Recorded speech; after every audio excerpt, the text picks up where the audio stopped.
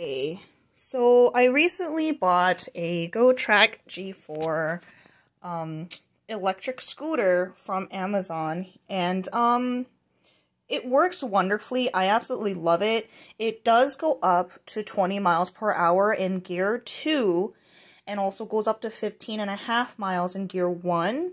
I weigh like 205, 210, maybe some in between there. And it carries me about 5 miles to where I work and come and back, and it will deplete all of the charges, which is working as intended. And it's a good scooter. However, the problem I'm having is the charger here. This is the one that came with my Gotrax, and when it's unplugged, it is green, which in the manual says if it's solid green, then it's working properly. When it's not plugged into the scooter, then when I go to plug it in,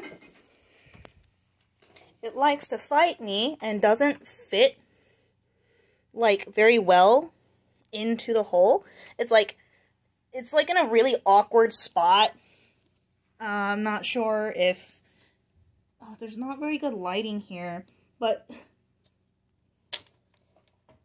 like, it's like that hole that's inside, and it's like half an inch inside, and this thing doesn't like to go in very much.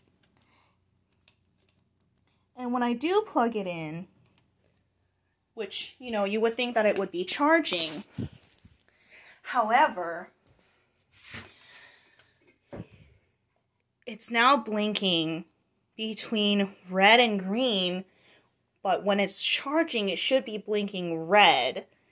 And, well, I called the customer support, but I have to file a warranty charge with them.